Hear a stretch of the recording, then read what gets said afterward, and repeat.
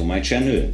This time it's only a short video. I just want to show how to power up an amplifier, any car amplifier, in a safe way. This amp has not been used since 1998. It's possible that there are some defects. There are two ways you can power up this amp in a safe way. The first way is using a power supply where you can limit the current. The second way is to use an inline fuse of around 10 amps or 5 amps, and this is limiting the current that is going into the amp. And if you connect the amp to a battery and you don't know if the amp is working or not, the battery can deliver a lot of current that can cause more damage. It can destroy all transistors, output transistors, power supply transistors.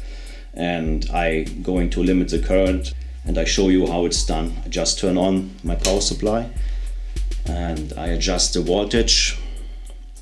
Yeah, I use around 13 volts, 13.3. And then I can adjust the current, but nothing happens now. I connect one cable and short the outputs of the power supply.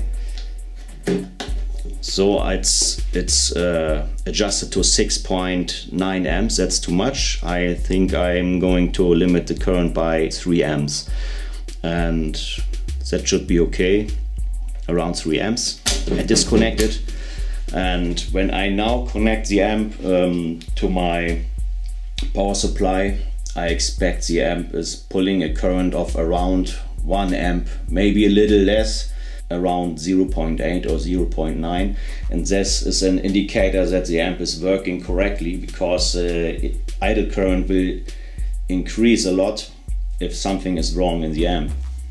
So I remove the caps and will connect the amp to the power supply without a fuse, because I limited the current by 3 amps and nothing should happen there. 3 amps cannot kill the whole amp.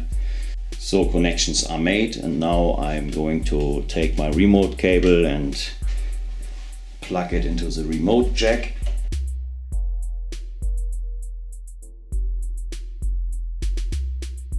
It just idles at a half amp, 0.5. This is okay, and you can see the LED of the amp is turning on, and a half amp is not much. It will change a little bit, and this indicates the amp is working correctly. There is no defect on the amp. I recommend this if you buy a used amp. I would always do it in this way, because if you connect the amp to a battery or just in your car system and you connect the remote, it's possible that your battery is damaging the amp much harder. If you find this useful or you like this video, just leave a thumb, and see you next time with more interesting videos. Bye.